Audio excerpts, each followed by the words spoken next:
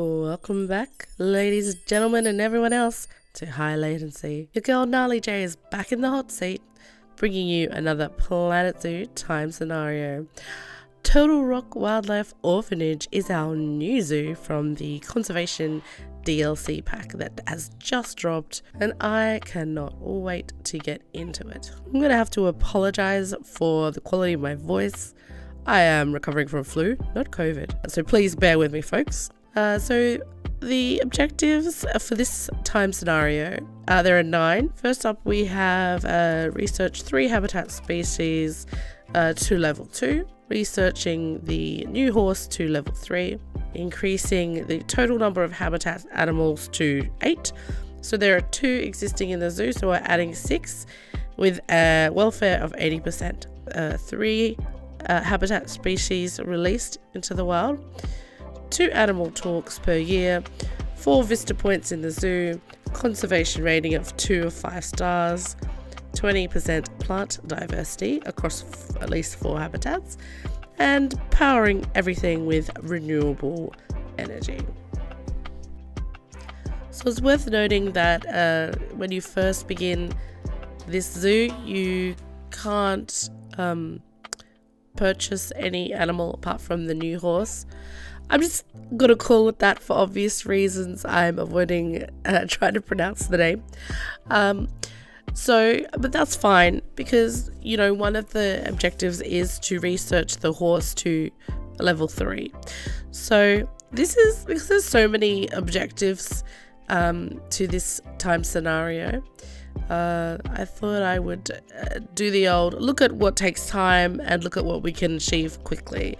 So some of the objectives that will be easier to achieve more quickly include, for example, the plant diversity across the habitats, or putting in the vista points in the zoo, which are just like little markers which encourage people to take photos at particular points of the zoo. So the ones that you want to be looking at early are, for example, the research ones, because you need to level up your research, which obviously takes time, as well as the renewable energy. You need to do research for that, so you're going to need mechanic research as well as your vet research onto that. You can see I'm still checking back, and the horses are still the only animal that have been unlocked. So I have just started to put in a few of the other things, such as educator talks, in an attempt to increase the conservation rating, as well as meeting the objective of 2 animal talks per year. So your conservation rating, I find this one is often hard to increase quickly, but my approach is usually to make sure there are tons of recycling bins, make sure that your education is up there, that you've got your education boards around the zoo, and also that you are releasing animals into the wild. So you may notice that of the 2 existing habitat species here, we've got the Indian peafowl and the Chinese pangolin. They've already got babies, which is good. So once they mature, you can release those into the wild to count towards the objective of releasing 3 different species.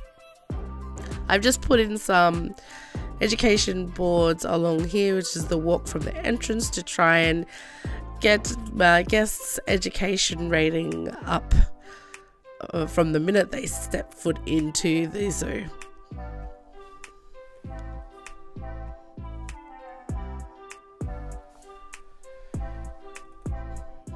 I always do find these a little bit fiddly. I'm wondering if there's a more efficient way of setting them all up. If you know, please enlighten me in the comments below. So here I am just checking the amount of Indian peafowls. It's quite a lot, and you do get habitat cleanliness issues if it's not managed properly. So just keep an eye on that because the area is quite small. It's one of those things where animals don't mind having so many because a lot of them are still juvenile, but in terms of the poop levels, they can get quite high.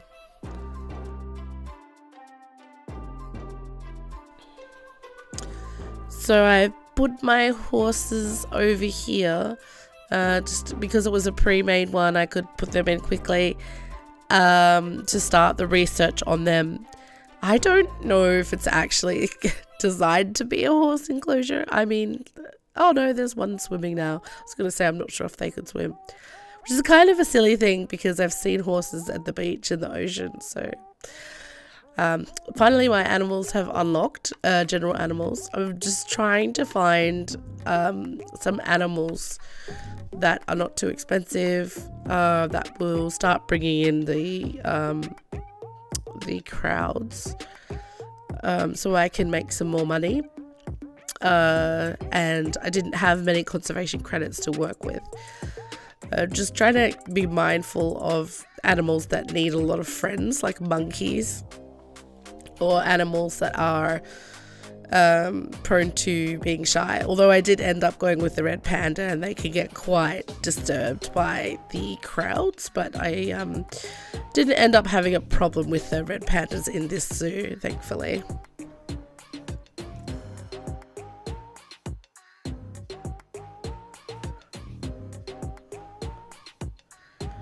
So I have chosen the Formosan bear, which is a good single animal, and putting in my first vista point here.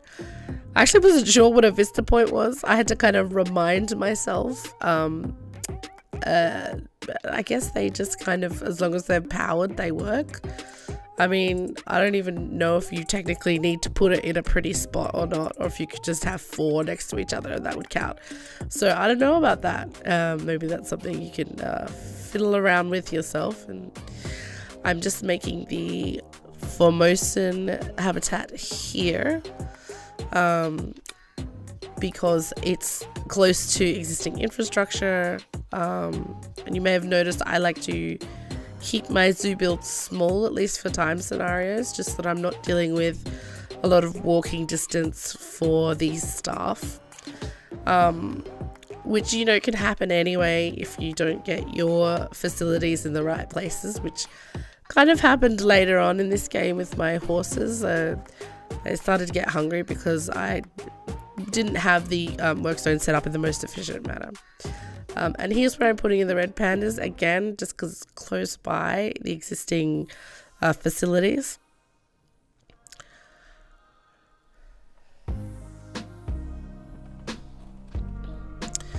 And accidentally let the red pandas out. Had some guests running, but it's a good thing that guest numbers were not one of, there it is. There they go. Bye. It's a good thing that guest numbers weren't wasn't one of the objectives this time. I think I also had yeah, my Formosan black bear escapes as well. I think it's because the for some reason I thought that the stone walls were climb proof, but they're not. It's the brick walls that are climb proof. So yep, there he goes. Man, I always have animals escaping. Yep, so there's me just trying to fix the wall. I mean, I guess I could have just changed it to red brick, but anyway, I kind of like the look of the stone ones anyway. It's a little bit more pretty.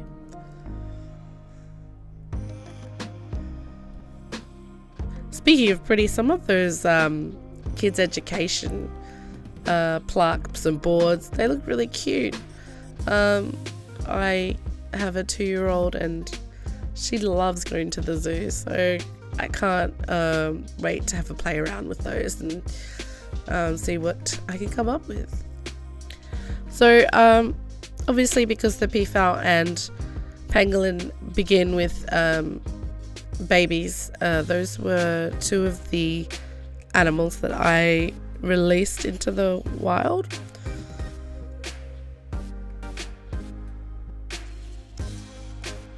And I also had to put in the staff zones to help try and manage the workload of the staff as I brought in new animals.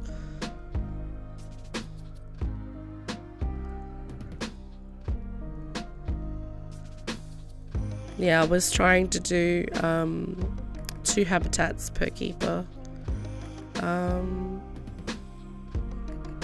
I don't know if I ever ended up joining that path to those facilities. That's pretty bad. Oh gosh. Well, they didn't seem to have too much trouble. I guess they must have just walked to the other staff rooms. That is so funny. Okay, so we've got 2 out of 3. We've got 1 out of 2 for the mechanic and 2 out of 3 of the horse. We got this. I also realized that I had it on the slower speed, so I increased the speed, which can be a little bit more stressful, but you need it to help increase those ones that take time, such as the conservation ratings. It can be, you know, cutting it close if you're just doing it at the first speed. So just having a bit of a scout around to see where to put in the remaining animals. So I have got 5 animals, so I need 3 more. So I have already purchased the gharials and wolves. So I decided to again put them in over here where they were sort of near existing facilities and was within the power footprint that was already there, so that I could just make efficient use of what's already available to me. I do think that some of the zoos that are a bit more, you know, open and not all crammed together are pretty. Oh, and there we have the research. So remember to research the horse as part of your 3 habitat species to level 2, because it doesn't make sense to you know, try to research 4 different animals if you only need to research 3. Having said that, I had time at the end to research more, but I was quite slow. I almost used up all of the time allocated for this, so for the gold star. So, you know, you do you. I had a bit of trouble here with the water level, so that kind of messed up my plan to have the habitat door right next to the staff room, but it's okay. It's all good. And the wolf enclosure, you can see, is right there next to the vista point. I've put my second educator talk in here, so it is year 3. So hoping that by the end of that wolfie, he's trying to escape. Not today, son. Hoping by the end of next year, the end of year 4, that the educator talks will count. And just moving in some water treatment within the existing power footprint now. And here's the second research objective pinging. So we're on our way. We have got, what is that? 7 left to get. So I am adding a few more staff because the zoo's starting to have some issues, and I've got a little bit more money now that the guests are coming into the zoo. So you can see there's some of those peafowl habitat cleanliness issues that I foreshadowed. And I'm just trying to get my work zones in correct order. I still can't believe I forgot to connect that new staff room to the path. Ugh, that's so amateur. And then my last animal here was the giant panda, because I had enough conservation credits and it was the highest appeal, so why not? I knew that I probably wouldn't have enough time to get a male and a female in here to breed for the releasing into the wild, but I figured I had enough animal pairs that I'd be able to get that somewhere else.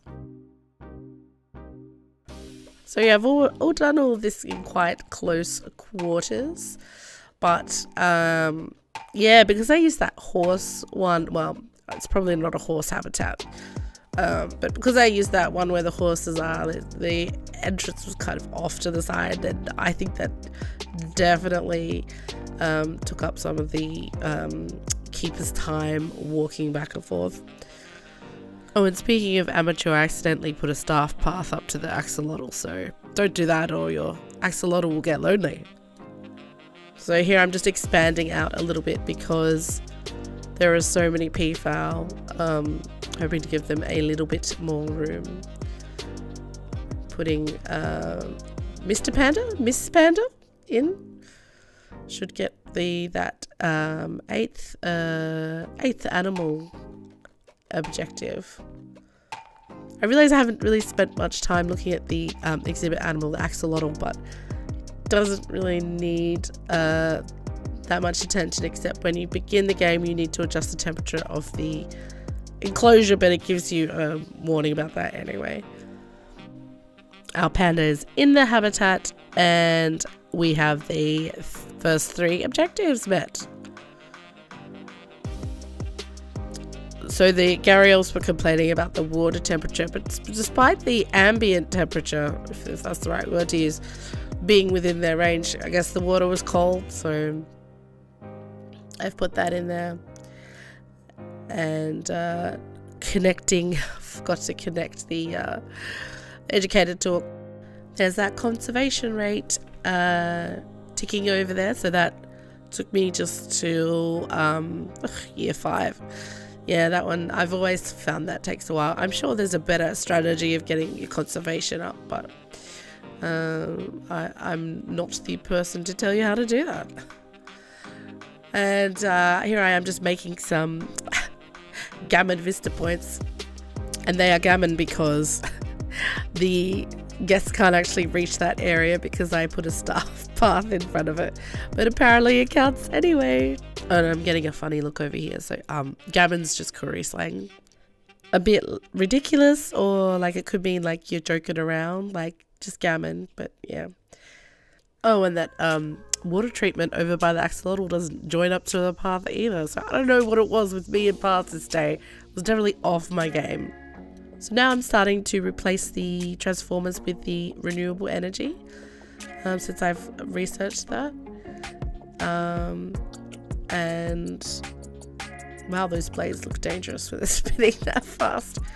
I made a mistake here. I was just like, oh, I'll just, you know, not using this vet, I'll just delete this transformer, but the objective is actually to power everything in the zoo, not just only use renewable energy, if you get what I mean.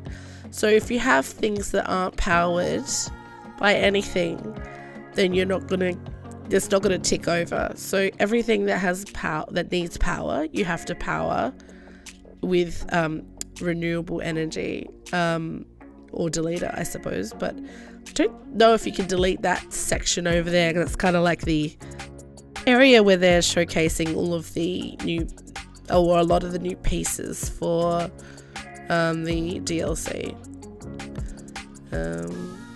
Yeah, so this isn't very pretty, but it's a time scenario, so we don't worry too much about aesthetics.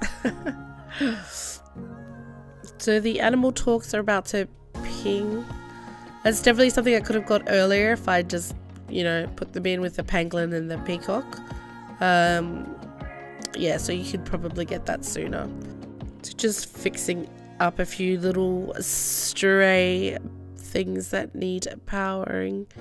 And the area over the outer area here is when I realized I needed to power everything, not just what I was using.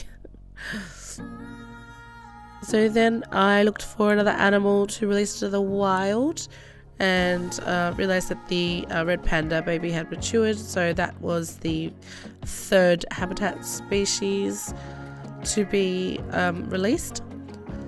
Now this just reflects my less than stellar zoo management skills on a time scenario, because my 8 habitat animals objective dropped off. So I had to just go back and increase the welfare of my animals, which thankfully wasn't too difficult. I had enough enrichment items unlocked to be able to achieve this.